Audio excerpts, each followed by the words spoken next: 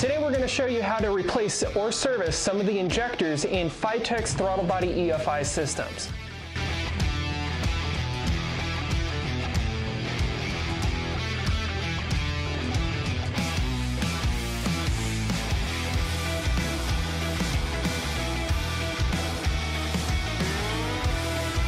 Today on FiTech's Tech Tuesday, we're going to show you how to service the injectors on a FiTech throttle body. Now, why would you want to service the injectors on your system? You may have a fault code in your handheld called injector code P0201 through 208. The number designates where in the EFI system the injector is, but that would designate that one of the injectors is not working. Another thing that you may have noticed that got you to looking for that code is you were driving along and then all of a sudden you got a real bad hesitation and the engine wasn't running quite well. You check that fault code and there it was. Another thing that you might have noticed is you pulled the air cleaner off and one of the barrels isn't spraying fuel. That's probably one of the injectors not working properly. Let's dive in and see some of the things to do when you're getting into the injectors, how to check and service them so you have a fully functioning EFI system. So we have a throttle body in front of us right here. You may be working on your vehicle, but I do encourage pulling off the throttle body and working on a bench. It makes servicing a lot easier. Now to get started, you want to crack the fuel line to relieve fuel pressure. When you go to do this, be careful of fuel spray. It is a good idea to put a rag around the fitting when you're loosening the fitting so fuel dribbles out, catches on the rag, and doesn't spray all over the place. Once you removed your inlet line, you're now ready to remove the two Allen head screws with a 3/16 Allen head to get the cover off. If you're going to be replacing the injector on a classic EFI, the bolts are going to be directly on the top and the cover pulls straight from the side. Whereas with the throttle body injection like the Ghost Street, they kind of pull up at an angle and the screws are on the side. Now that we have our screws pulled off, now we can pull up and off the cover to expose our injectors. Now don't be alarmed if the injector pulls off and sticks in the end cap. It's totally fine, you just pull it out. But now you have your two injectors here with our two connectors. You can unplug the connector and you'll notice a little white collar with a number on it. This number indicates what injector you're looking at. This one being a number 3, this is injector number 3. So if you're getting a fault code in your handheld, you'll move to this injector. Now we can pull our injector out. Now that we got our injector removed, there's a serial number printed on the side of it. The very last number indicates what the size of the injector is.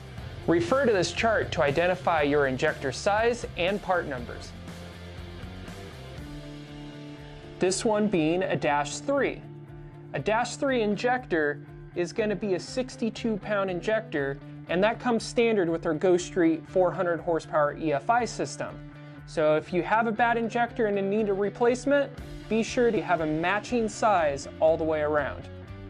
Now that we got our injector removed, let's discuss the most common reason why injectors fail. This will be because of contamination getting into the injector. Now our fuel delivery systems, we recommend a 10 micron filter to filter out any type of debris leading up to the injector. But if debris gets up to it, there is a small little screen inside, but it could only do so much. Once contaminants get inside the injector, it could stick it open, stick it shut, short it out, and ultimately make the injector fail. If we are uncertain if the injector itself is bad or if there's an issue somewhere else, one of the things that we can do is move the injector location to another spot and see if our problem moves with it. If it does, we can confirm that the injector is the issue. Other issues that can happen with the injector is you can tear one of the O-rings or the basket filter in the end can be clogged. Good thing is we could service those independently of the injector itself. To service the O-rings, we could just pull the O-rings off and buy aftermarket O-rings anywhere online or even at an auto parts store. If you want to service the basket filter, using a number 10 sheet metal screw, you could thread into the end of the injector. Be sure not to thread it in too far, but once it threads into that basket filter, you could use some pliers or a bench vise and yank the filter screen out. At that point, we could either replace the filter or clean that filter. And now that we have a replacement injector, we can reverse the process of removing the injector to put it back in. One of the big tips on making the installation much easier is lubricating the O-rings prior to installation.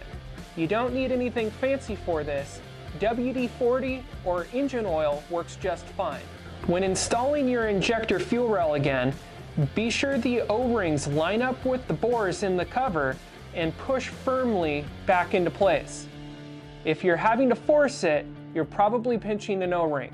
So take your time and make sure that it fits together snugly and smoothly. Install your screws. Now that we got our fuel rail reinstalled, we want to hook up our inlet line again, key on, and double check for fuel leaks to make sure that we have no fire hazards. We could have leaks where the injectors are, or even at your inlet fitting where you tighten it up. Once you're clear of any type of fuel leaks, now we can go into the handheld under the fault code section and click the clear faults in the lower left hand corner to clear the injector fault. From there, you're ready to start your engine. So there you have it. That's what's involved on replacing the injectors on your FiTech Throttle Body EFI system. And remember, good filtration is very important for the longevity of the injector. Thanks for tuning in. Be sure to visit us weekly for more tech tips.